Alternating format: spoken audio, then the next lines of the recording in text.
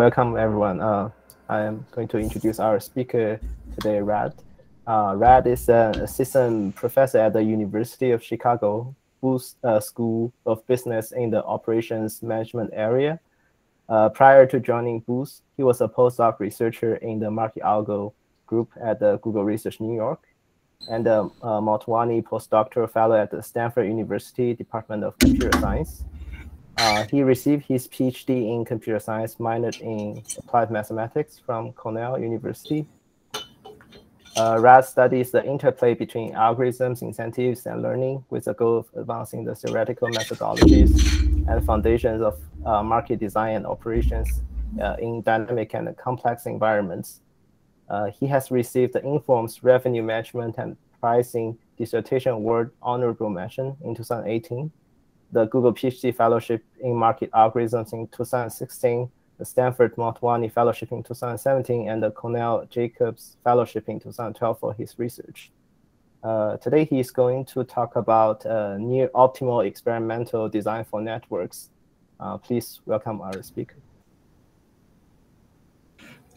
Thanks, Jimmy, for the introduction, and thanks for the invitation. It feels really great to be back here after about a year and a half.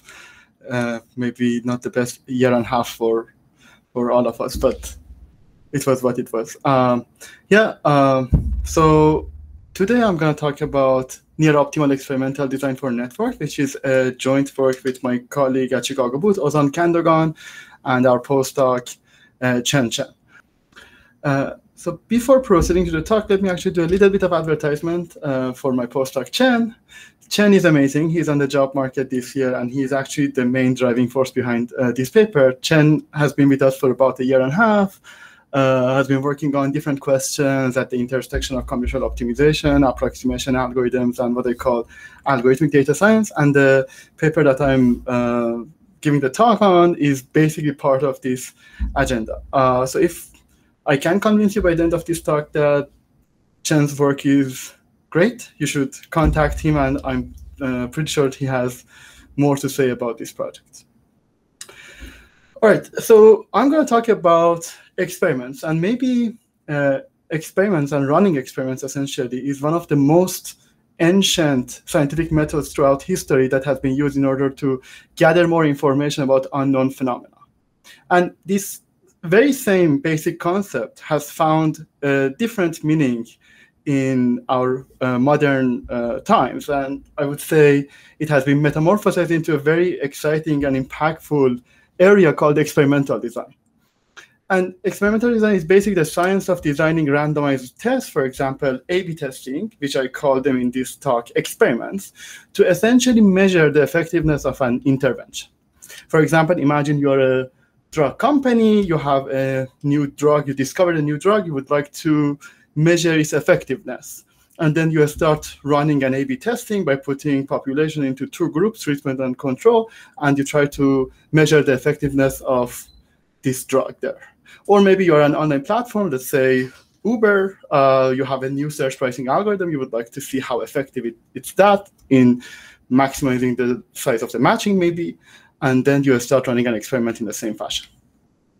Historically speaking, I should say that experimental design is basically a celebrated branch of statistics. It has its roots to the seminal work of Fisher back in 1935, but then these days it has found a wide range of applications, from designing clinical trials to even examining constitutional laws.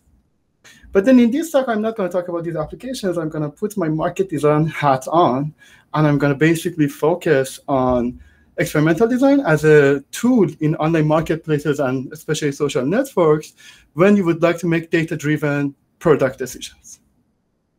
And the high-level goal that we are pursuing in this talk is really designing randomized experiments that can estimate what I call the total market effect, which is the difference in the total generated outcome of all the users, or total generated behavior of all the users when the intervention is introduced to the entire market.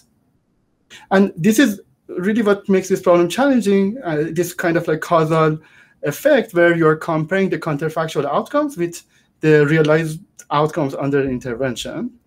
And this is why experimental design is kind of using a lot of interesting ideas. So as an experimental designer, if you are living in an ideal world, you would like to have access to your experimental units in isolation, meaning that you can do whatever you want with that experimental unit, and that's not going to affect any other experimental unit that is under your control. So this very unrealistic scenario has a name in this literature called SUTVA, a stable unit treatment value assumption. It's kind of an assumption that basically says that if this assumption holds, then the observation you get on one unit should not be affected by the assignment of other experimental units to either treatment or control. So it seems to be very strong, and it is actually very strong in most of the applications, including applications in online platforms and networks. This assumption simply doesn't hold because of a very simple phenomenon called interference. And interference is exactly the opposite. So basically, we say we have interference when assignment of one user to treatment or control can affect the outcome of another user under the experiment.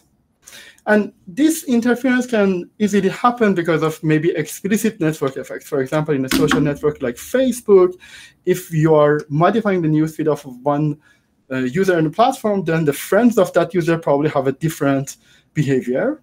This basically the existence of this social link between the two users has created the interference when you are running an experiment on Facebook. And sometimes this network effect is really implicit. And you see a lot of examples of this sort in online marketplaces due to substitution and limited supply. For example, let's say Lyft is running an experiment to measure the effectiveness of the prime time subsidies. So prime time is like search prices. Lyft might want to subsidize this in order to give more incentives to the riders to use the platform. And then it runs an experiment. There are a couple of riders. They're sharing some number of drivers in probably a neighborhood. And then the problem is you really would like to understand the total market effect. But then when you put individual riders in your treatment group and you give them the prime time subsidy, you overestimate the effectiveness of the prime time subsidy because by putting the other riders in the control group, you're actually decreasing the competition. So in this way, these two riders, the outcomes they're generating are affected not because there is a link between them, but because they are sharing the same supply node, in this case, maybe a driver. And again, this network effect is going to damage the experiment designer by producing interference. So one thing that can help us is a particular structure that you see in the interference pattern of many of these applications.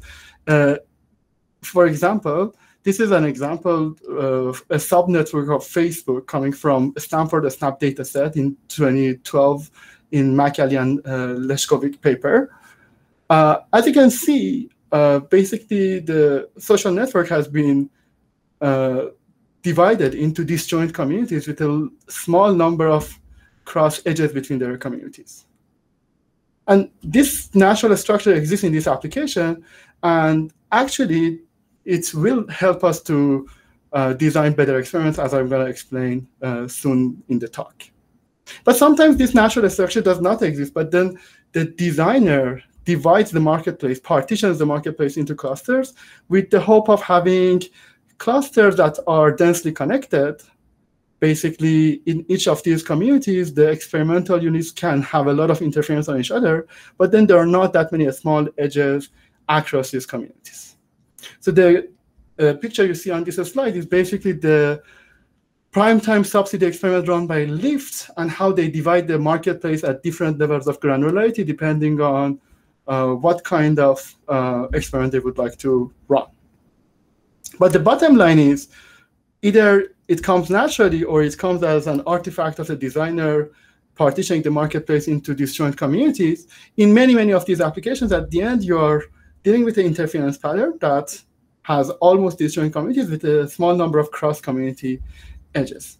And in such a situation, one design approach that is prevalent in practice and helps with alleviating interference is using what I call cluster-based or community-level randomized experiments. So this is a binary experiment, kind of like an A/B test, which starts by partitioning the network into disjoint communities. Sometimes these communities are natural structures. Sometimes they are created by using a clustering algorithm, maybe. And then what it does is it assigns all the users in the same community to the same treatment or control variant.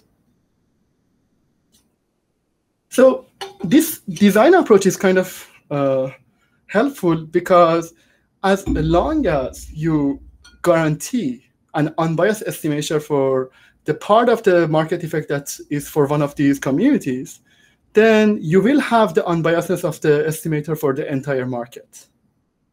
Basically, as long as I have an estimator for each of these communities, I can add up these estimators. And then this gives me an unbiased estimator for the total market effect, as long as each of these individual estimators are unbiased. Or let's say if they are almost unbiased, then the final estimator is going to be almost unbiased.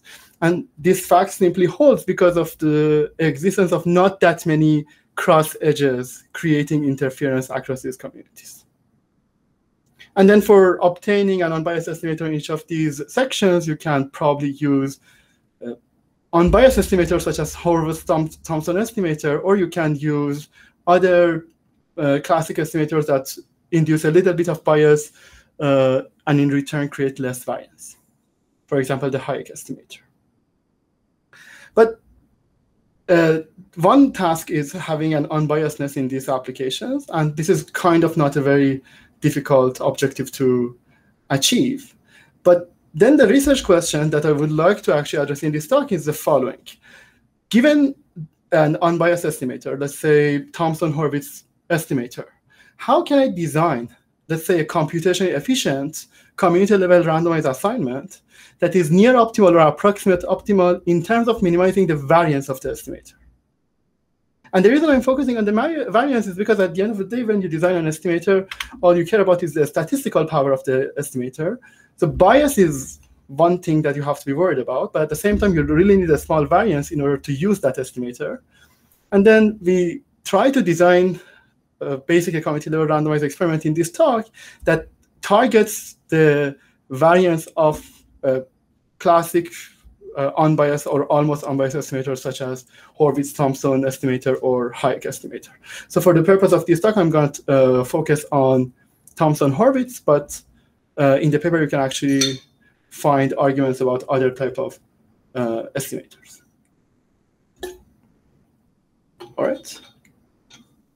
One thing that I have to say is there are different models that you can consider for potential outcomes that are generated after you run an experiment. And in this talk, I'm actually focusing on a particular model called the worst case potential or adversarial potential outcome model. And once I tell you about the model, everything will be completely clear. All right, cool. So with this brief introduction, let me actually jump directly into the model. So we are considering a platform that conducts a binary experiment in a network with M users. Each user, as a result of the experiment, is going to receive either of the two variants, either treatment denoted by 1 or control denoted by 0. And then we consider a particular exposure model, and I should say that it can be relaxed to other exposure model, and there is a discussion in the paper about that. So this exposure model is essentially saying that there are two types of outcomes, treatment outcome and control outcome. And as long as a user and all of his neighbors are assigned to the treatment assignment, then the user is going to experience the treatment outcome. And if the user and all of his neighbors are assigned to the control assignment, then the user is going to have the control outcome. So for example, in this figure, this user on the left is assigned to treatment, and all of his neighbors are assigned to treatment. So this user is going to have the treatment outcome denoted by yj1. J is the index of the user. And the user on the right-hand side is assigned to the control variant, and all of his neighbors are assigned to the control variant. So it's going to have the control outcome yj0. And then if you have a user that has a mixture, then this user is going to basically assign to null or irrelevant outcome. So now our goal is really trying to estimate the total market effect, which is the sum of the treatment outcomes among all the users minus the sum of the control outcomes among all the users. And in order to estimate this quantity, we're going to use an unbiased Horvitz-Thompson estimator, for example, tau hat, which is basically applying importance sampling to this particular application, trying to have an unbiased estimator for this quantity, which is sum of the yj's minus the sum of the yj1s minus the sum of the yj0s. All right. So Thompson-Horvitz sampling is, or estimator in this case, is basically nothing but just sum of the assigned treatment outcomes divided by the probability that the unit gets treatment minus the sum of the assigned control outcomes divided by the probability that the unit gets control. And if you take the expectation of this quantity, as we have all seen in Statistics 101, this is actually an unbiased estimator for the total market effect. And now the question is basically solving the following min-max optimization problem with the goal of minimizing the variance of the Horvitz-Thompson estimator against the worst-case choice of potential outcomes. So the way to think about it is basically there are two players in this game. One player is picking an experiment, which is a distribution over treatment control assignments over the network of users. And then there is a second player, the adversary, which is picking, let's say, a vector of non-negative and bounded potential outcomes, one for each user for treatment and one for each user for control, so as to maximize the variance of the estimator. We are also focusing on symmetric assignments as the side of the experiment designer, in the sense that we are looking at experiments when you change the label of treatment to control and vice versa, the distribution really doesn't change. And this is almost without loss of generality, but it's going to make a lot of calculations and analysis in the paper much nicer. So we are looking at this particular class of experiments. And now the real challenge is that finding the optimal min-max experiment, which is solving this min-max optimization problem, seems to be computationally intractable. In fact, you can show that this min-max can be solved using an exponential size LP with exponentially many variables and also exponentially many constraints. As far as I know, there is no succinct representation for the optimal solution of this min-max. It's not easy to sample, and even if you manage to solve it for a small instance of the problem, it is pretty hard to interpret. And then in contrast to this, we try to design simple and computationally efficient randomized experiments that have provable performance guarantees against the benchmark, which is the solution of this min-max optimization problem. And throughout the talk, as I mentioned at the beginning in the motivation part, we're going to focus on a particular network that can be partitioned into disjoint communities by dropping a small number of connections. And actually, for the purpose of this talk, I'm just going to focus on the case where the communities are completely disjoint. So you have densely connected components that there are no edges across them. And this is basically the network that is given. And now, rather than considering an arbitrary experiment, we're actually considering community-level randomized assignments, which are experiments that assign the same treatment or control variant to each user in the same communities. Basically, all the users in the same community, they get the same variant. And now the name of the game is really finding the appropriate correlation structure among these communities in order to minimize the worst-case variance. And even this is a smaller problem, which actually you can show it is without loss of generality, almost close to the finding the optimal experiment for this special case of networks, it still admits computational non-tractability, because finding a correlation structure is still requiring solving an LP with exponential size, meaning that exponential number of variables and exponentially many constraints. So really, in terms of computational benefit, you get nothing by moving to community-level randomized assignment. But then you can start thinking about how to design approximations to the optimal experiment, and this is exactly what we will do in this paper. So that brings us to the main result of this talk, which is maybe a first step towards having an algorithmic experimental design progress for networks. So what we do is we design a family of simple and computationally efficient algorithmic experiments, which I'm going to call them independent block randomization, or RBR. As we will see, they have a lot of properties. First of all, they are community-level randomized assignment, and they induce a particular negative correlation structure among the communities. Second, as we will see, they are kind of practical, very intuitive, and interpretable. It's easy to describe to an engineer what this experiment is and why it feels to be the right way of creating or engineering negative correlation across the communities. It has provable constant factor approximations against all instances of the problem. And then for practical instances of the problem, basically in practical regimes of parameters of the problem, we can show it has provable near optimal guarantees. And finally, in numerical simulations on practical instances of this problem through data, we observed a much better performance guarantee versus the theoretical guarantees that we could prove. All right. OK, so there is a long list of work related to experimental design, especially with the focus on networks and online platforms. I would consider them as the intersection of CS, econ, OR, and stat. Some people in this audience have worked on some of these questions, including Jean.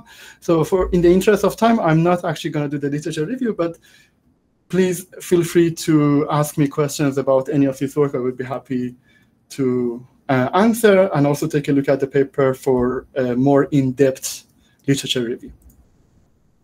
So let me jump to the community-level randomized assignments and how one can think about the independent block randomization in this context. Any questions so far?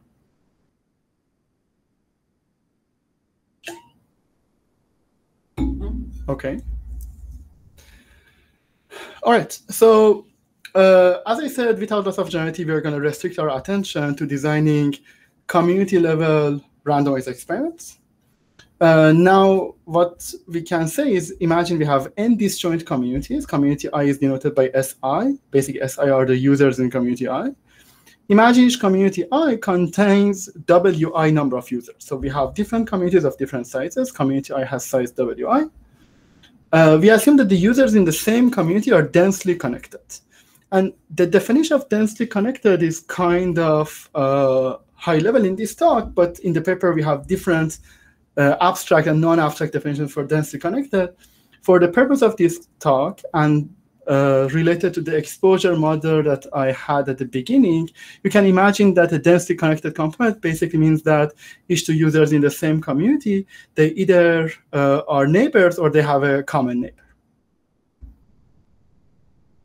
Now we are studying community-level assignments, which are assignments that basically assign the same treatment or control variant to all the users in the same community. And then because of the symmetric assumption, they do so by symmetrically picking a treatment or control. Basically, the marginal distribution that you see on each of these communities is basically assigning all the users to treatment with probability half and all the users to control with probability half. And the final distribution of treatment assignment comes from these marginal distributions combined with a correlation across the communities. And now you can show the following. So you can show that if you're restricting your attention to the community-level assignments, then in the worst case, when the second player, the adversary, is picking the potential outcomes, then it's going to pick a vector of potential outcomes that has a particular structure. So first of all the users in the same community are going to have the same treatment and control potential outcome in the worst case. Second, it's going to be integral. Basically, we assume that the outcomes are between 0 and 1. So you can show under the worst case, they are going to either be 0 or 1. And finally, you can show that because of the symmetric assumption, the adversary has really no reason to have a different potential outcome for treatment versus control under the worst case setting. And therefore, the worst case potential outcome is going to be equal under the treatment and control. So that brings down the in the worst case for community I, and it really doesn't matter whether you're looking at treatment or control. And this yi is going to be either 0 when all the users have 0 outcome, or it can be wi when all the users in the community are going to have wi outcome. Now, the variance of the Horvitz-Thompson estimator can be described in the following way. So the variance is going to be 4 times y transpose sigma y, where sigma is the correlation matrix of the treatment assignments across these communities. So with this simplification, this very simple lemma, you can now simplify the problem and define a new optimization problem, new min-max problem, where we have 2 players. The min player is trying to find a joint distribution, the treatment assignment distribution across the communities. The max player is picking a vector y, one coordinate for each community. Yi is a number that is either 0 or wi. And the objective that we have in this min-max is simply going to be some constant 4 times y transpose sigma y, where sigma is the correlation matrix of the joint treatment assignments of the communities. Okay, so this is the optimization problem, and I claim that it actually admits almost all the computational intractability of the original problem, simply because, again, in order to look at the search of the experiments, the experiment designer really need to search over distributions over binary vectors. And for each distribution, it's going to be an induced correlation matrix, but the correlation matrix, the space of correlation matrices can be only described using distribution over binary assignments. So again, if you write this as a linear program, you can solve it as long as you have exponentially many variables and exponentially many constraints. Constraints come from the inner maximization problem. And if you manage to solve it for a special instances or a small instance of the problem, the correlation structure can be very complicated. I'm going to show you in the next slide how complicated that can be. And then finally, it is highly non-practical because, as you will see, sometimes the optimal correlation structure you get from this min-max will induce weird type of correlations across communities, things that you won't expect by just like looking at the problem. So it's kind of like a very counterintuitive solution, but it is still optimal. To just get a better sense, let's actually take a look back at the Facebook example. In the Facebook example I showed you, there are essentially 7 communities. These are the community sizes, as you can see on this slide. And one can solve this min-max optimization to find the correlation matrix of the optimal community-level randomized assignment. And this is going to be the matrix that you get, a 7x7 matrix. And this is kind of a funny assignment. First of all, it's going to randomize over 36 possible assignment vectors with different probabilities. So it's a kind of a very complex solution. At the same time, as you can see, it even sometimes induces positive correlation among these communities, which I personally found very weird when I saw this numerical simulation for the first time. Because you kind of expect that negative correlation is what you need in order to bring down the variance, but as it appears, because of the fact that these communities they have different sizes, sometimes you benefit from inducing positive correlation across these communities. And this is a type of result that is really hard to interpret. And it's really hard to explain to an engineer that, hey, this is probably how you want to correlate the experiments that you're running across different neighbors of city of Denver. And these kind of like complications made us to think about what if we look at very special case of this problem when the community sizes, they have equal size. Basically, the community sizes are all equal to each other.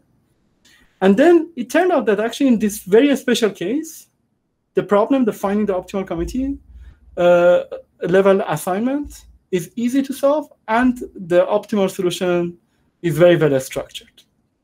So let's look at this very simple special case when all the communities, they have equal size. Let's say Si is equal to Wi is equal to 1 for all the communities. Now, this is the optimal experiment. So the optimal experiment in this very special case is really trying to maximize the negative correlation across the communities. So what it does is picking half of the communities uniformly at random, assign that half to treatment, and assign the remaining half to control. And that will give you basically a correlation matrix that has the following structure, all one on the diagonal, as like any other correlation matrix. And then you have off diagonals that are equal to -1 over n minus 1 over n, depending on whether n is odd or even. So the way to really think about this matrix is this is the maximally negatively correlated correlation matrix that you can have. And the reason is basically a correlation matrix should be diagonally dominant. So if you want to create the maximum negative correlation, then you are going to end up with having off diagonals that are equal to -1 over n minus 1, so that you will still have the diagonal dominance on each of the rows of this matrix. And the reason that when communities they have equal size, you would like to create the maximum negative correlation is basically related to the fact that a worst case adversary in this case is going to pick a worst case potential outcome equal to 1 for each of these communities. And now the experiment, in order to minimize the variance, should negatively correlate all these communities as much as it can. And one funny fact is, if you compare the variance of this negatively correlated experiment with the variance of independent assignment, then you see a gap of 4. So there is really a price of independence in this example. And this is a very simple experiment which can be described in words. But unfortunately, this is not going to be optimal or near optimal when you look at a general instance of the problem when the communities, they have different sizes. So our challenge was coming up with a generalization of this very simple experiment that can work when different communities, they have different sizes. And that brought us to the independent block randomization. So we propose this, I would say, family of experiments, independent block randomization. So an independent block randomization experiment is defined the following way. You first start by sorting the n different communities based on their sizes, sort by communities in decreasing order of their sizes. Then partition these communities into consecutive blocks so that each block contains basic communities of similar sizes. So I'm going to define these blocks on top of my communities. And then my experiment is going to do the following. So it's going to randomly assign half of the communities in each block to treatment and the remaining half to control. Basically mimics the optimal experiment for equal sizes within each block. And it does so in an independent fashion across the different blocks. So you have n different communities. First, define blocks somehow. I'm going to explain how to basically find these blocks. Then within each block, treat it as a group of communities with the same size. Find the optimal experiment if the communities had the same size within each block, and then do so independently across the block. So this defines the independent block randomization policy. And to just like compare the correlation matrix of this experiment with the optimal, so optimal one has this kind of complex correlation matrix on the left-hand side. And on the right-hand side, you will see the correlation matrix of an IBR experiment. These are the blocks. Outside of these blocks, you have 0 because of the independence across the blocks. Within each block, you really have the same correlation matrix as of the correlation matrix of the optimal experiment for equal sizes. This sigma 1 is basically -1 over the size of the block. Sigma 2 is -1 over the size of the block, so on and so forth. So this is kind of like a well-engineered negative correlation across these communities. So it gives us a theoretical handle to analyze these experiments. And on top of that, actually, you can show, because of the fact that the variance is an additive function across these blocks because of the independence, if you want to minimize the variance within this family, you can come up with a simple DP, dynamic program, to compute the optimal partition into the blocks. So restricting to this family, as I'm not going to explain the details, but it's not actually that difficult to come up with a dynamic program that can give you the optimal partitioning. So then there is this optimal independent block randomization policy that you can always come up with. It is simple and computationally efficient. And now we try to actually analyze that particular policy. So before getting to analyzing the optimal or DP-based IBR experiment, I would like to say a few words about what you lose and what you gain when you switch from an optimal experiment to IBR experiment. It really comes from just staring at the correlation matrix of an IBR experiment. So here are the gains that we get. So compared to any other experiment, we are obtaining a larger negative correlation within each block. And these blocks are supposed to have communities of almost similar sizes. So as long as you create maximum negative correlation across this community, you should be happy. So this is one gain that you get by blocking and then creating this kind of negative correlation within each block. But at the same time, you also gain from introducing zero correlation across some of the communities that probably they needed to be positively correlated in the optimal experiment, versus if you had everything in one block where you could create negative correlation. So zero correlation is better than negative correlation. So in that way, you also kind of like gain. But at the same time, while you are gaining these 2 points, you're losing 2 points. So the first point that you lose is coming from the fact that, first of all, in this block, even though you try to put communities of almost same size in the same block, they might have different sizes. So this is not really even optimal for that block. And second is that, well, so we are always creating negative correlation here. But the fact is, sometimes here we also have like independent across the communities. And when you look at like the borderline of two of these blocks, you have 2 blocks that they have similar sizes, even though they belong to 2 different blocks, they have similar sizes. And you are assigning independently to these 2 communities, which is against the philosophy of assigning negatively correlated treatments to communities that have same sizes based on what we saw for the special case of equal size randomized community level randomized experiment. So you gain these 2 and you lose these 2 points. And in fact, you can minimize these 2 losses by carefully designing the community partition using the dynamic program. And if you manage to think carefully about these gains and losses, then you can actually prove something about this class. And here is our main theoretical result in this paper. Basically, we show that if you look at the optimal IBR experiment, then the worst case variance of this optimal experiment is going to be a 7/3, 2.33 approximation of the worst case variance of the optimal experiment. This is true for any instance of this problem. And second, we show asymptotic optimality in the sense that if you look at this ratio, the difference between the variance of the optimal IBR experiment and the optimal community level assignment divided by the variance of the optimal community level assignment, then this ratio is actually equal to order a square root of the size of the largest community square divided by sum of the squares of all the community sizes. And as n goes to infinity and you have no community that is dominating the rest, basically the largest community is still sublinear in the size of all the communities, then this is going to converge to 0. And that gives us the asymptotic optimality. And by the way, these assumptions, they hold in a social network with appropriate randomized assumptions on how the network is generated, which I'm not going to go through the details, but this is why I call this a practical regime of the problem, and I claim that the IBR experiment, the optimal IBR experiment, is near optimal in that practical regime.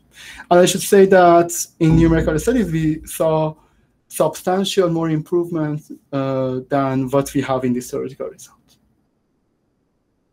Let me try to give some high-level ideas of how this proof works. So the first proof is really trying to have a better theoretical handle on the min-max optimization that I showed you. So in this min-max optimization, the outer minimization problem is a search over the space of all the correlation matrices of binary assignments. And this is an exponential size set. But one can actually relax this. And rather than restricting to binary assignments, assume that you can restrict to any kind of fractional assignment. And therefore, you can relax this set to be basically the set of all the correlation matrices that can be induced by a vector of random variables, let's say real valued random variables. And then this set essentially becomes basically a set of all the PSD matrices, positive semi-definite matrices, that have all diagonal entries. And this is just a relaxation to our problem. So if you relax the outer problem, then this gives you a lower bound on the optimal variance or the minimum variance of the optimal experiments under the worst case potential outcome. So this is going to be the benchmark that we are going to use.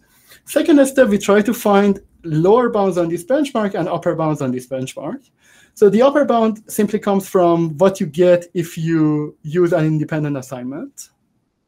And then for coming up with some weight-dependent lower bounds, what we do is basically trying to design a good adversary for this problem. And then for each adversary, we try to find the optimal experiment for that adversary. Then that gives us these kinds of bounds that, again, give us another level of theoretical handle over the benchmark. And then finally, we, rather than analyzing the DP-based, we analyzed a surrogate IBR experiment, which is what I call the K partition. So K partition is simply looking at every K communities after you sort the communities based on their sizes, and then consider each of these K consecutive communities as one block. And then in each of these blocks, it actually runs the DP to find the optimal IBR experiment inside this block. And that gives us the K partition IBR experiment. As it turned out that this is, again, giving us another theoretical handle to say something about the optimal DP-based IBR experiment. And we have this lemma. I'm not going to go through the details, which is basically analyzing a K partition IBR experiment. And by combining the lower bound in step 2 and thinking carefully about the variance of the K partition IBR experiment, we end up showing that the best K partition IBR experiment, which happens at K equal to 4, will obtain the 7/3 approximation factor that I promised you earlier in the talk. All right. So in the interest of time, let me actually skip the asymptotic optimality part. I'm just going to show you some numerical simulations, and then I'm going to conclude the talk. So let's go back to the Facebook example. When we started working on this example, we needed to come up with disjoint community. So we just partitioned the network using the classic Leuven algorithm. And in order to not have that many cross edges across the communities, we merged any two communities where the amount of contamination from one community to another was more than 10%. So then the resulting basically clustering gave us 7 different communities of different sizes, where only 6% of users are contaminated. And by contaminated, I really mean a user belongs to one community, but has an edge from another community. All right, so the interference pattern really can be partitioned into 7 almost disjoint communities. And as a reminder, if you solve for the optimal community level randomized assignment, then you're going to come up with a distribution over 36 binary vectors, which is kind of a complex distribution. And this was the correlation matrix that was induced by that distribution over 36 possible assignments. And as I mentioned earlier, it is kind of weird. It has, these kind of like positive correlation between some of the communities. By just like looking at it, you really cannot understand what's going on, etc. And now one can ask the question, what happens if you find the optimal block structure and then run an IBR experiment on top of those blocks? What would the correlation matrix look like, etc.? And the result was kind of surprising. Basically, you're going to come up with 2 blocks, only 2 blocks. Within each block, we have to pick half of the communities uniformly at random, assign them to treatment, and the remaining half to control. And this is going to be the resulting correlation matrix of the optimal IBR experiment for this instance. And now if we want to compare the performance in terms of variance, as it turned out, the optimal IBR experiment only gives you 7% more variance versus the optimal experiment or optimal community level experiment. But then let's actually compare it with 2 heuristics. The first one is randomly treating half of the communities, basically assuming that all the communities, they had the same sizes, and running the optimal experiment on that under that assumption, without the assumption really being true. And that gives us 31% more variance versus the optimal experiment. The other heuristic is really treating the communities independently, which at the first place, by the way, sounded like maybe the right way of trying to design an optimal experiment for this problem, because you have disjoint communities. Why on earth should you induce correlation between them?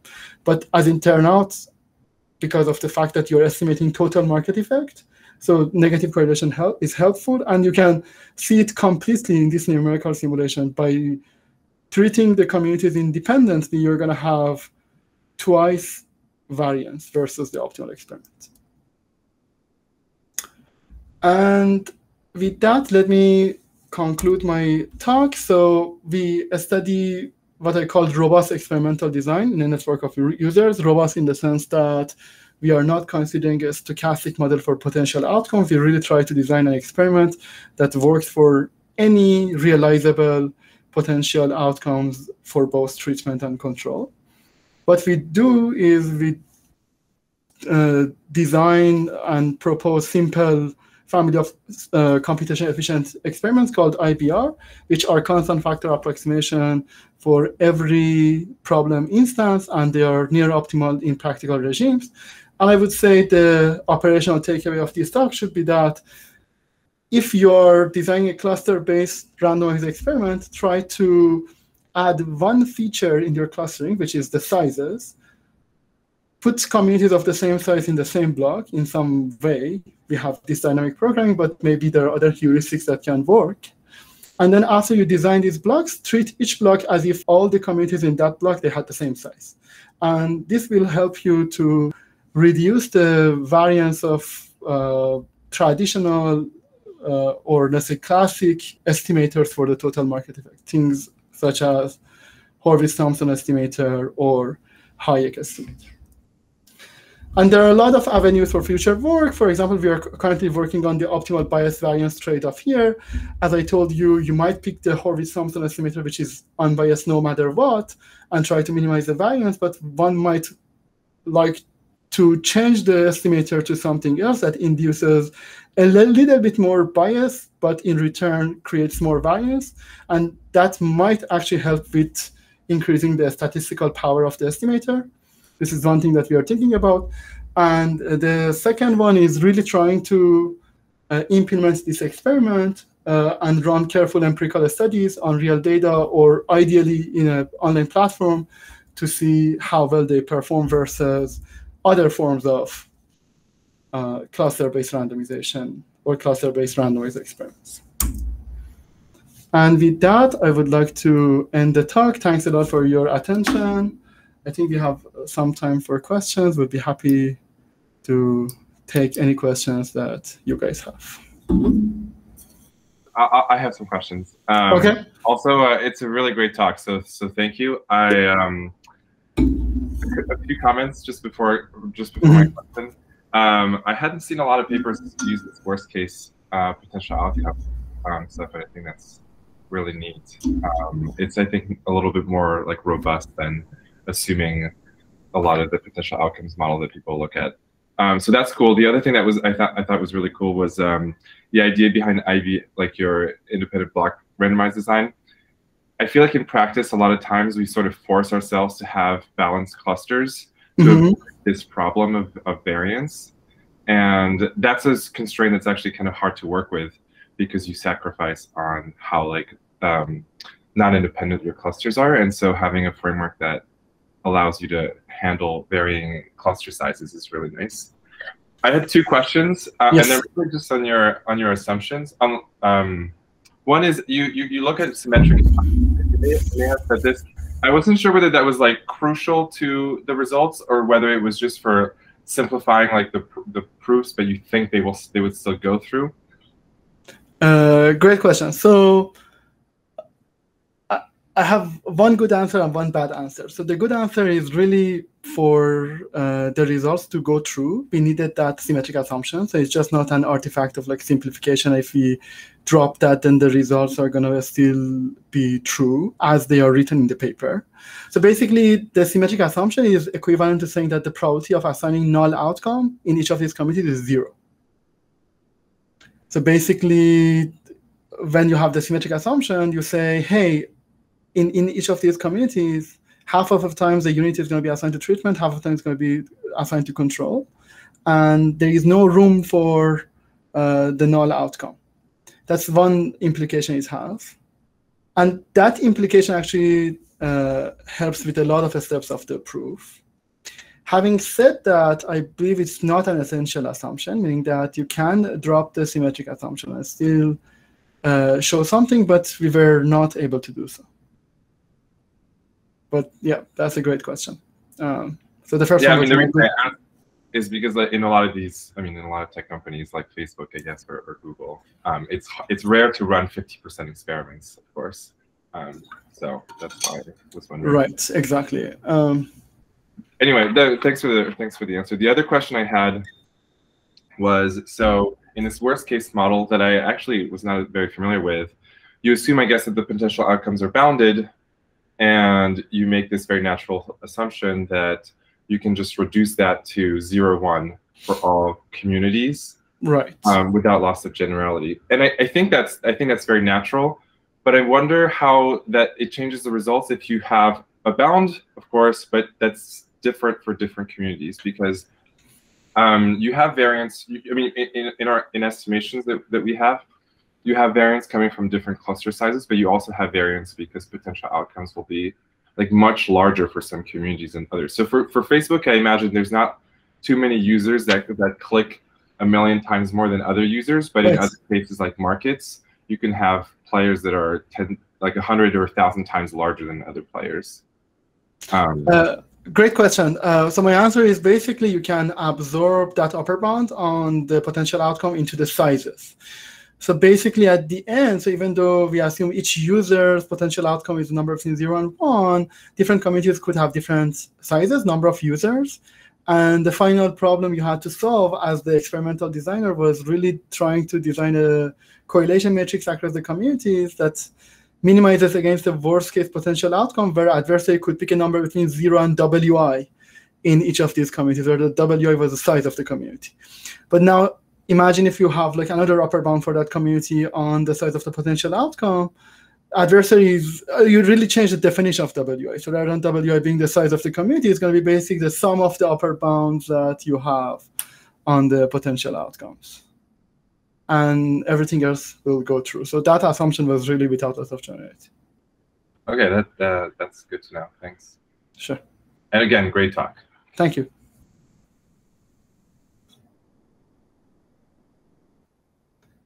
And then, by the way, so one thing I want to add related to maybe your first question is, sometimes we run, switchback.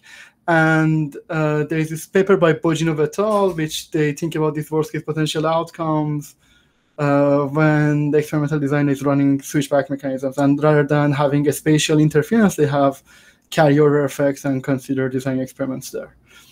Which is, so if you think about an experimental unit across time as different copies of the same experimental unit, this is, again, kind of a network, time-expanded network, and many of the things that we talked about can be used there, modulo the difference, one big difference, which is the fact that you really do not have the disjoint community assumption when you think about switchback experiments as basic experimental units that are expanded over time.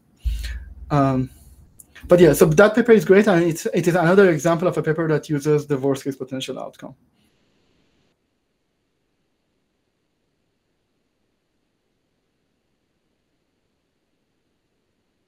So you're trying to extend your model to the switchback design as well? Yeah, so we have a new result, which is basically using some of the ideas in the network problem to the switchback problem. And we are adding a section to the paper. Hopefully, it will be written very soon. Yeah, so basically, we can show how we can obtain the near optimal switchback experiments. But then this time, we do not rely on an IBR experiment. We actually have something which we call the logarithmic partitioning. And that helps us to divide different units of time across different, basically divide different units of time into intervals, and then running an independent experiment in each of these intervals. The intervals are small enough that you can find the optimal experiment within the interval. And then once you concatenate these optimal experiments independently, you end up with a near optimal experiment as a whole. But yeah, so there we are using the particular carryover effect or the memory effect of a switchback experiment, meaning that if I put 1 unit in treatment, maybe that will affect the same unit across time in the next m time instance, discrete times, right? So there is a memory in the system, maybe constant memory equal to m, and that gives you a particular structured interference pattern. So the question is, given this interference pattern, how you can design an experiment. So we show you can divide it into intervals, run experiments independently across these intervals. Within each interval, actually find the optimal experiment, and then the concatenation will give you near optimality at the end. Yeah, so Bojinov et al. Looks at a special class of switchback experiments, and then they show how you can find the optimal within that class. But actually that class, as far as I know, the optimal one is not going to be near optimal without any other assumptions. Basically, so they restrict attention to a class that doesn't include neither the optimal or near optimal experiments. And they show how to find the optimal within that class. Near optimal one that is not actually part of that class. Okay. And that's in their latest paper, the 2021? Believe so, yes. Okay.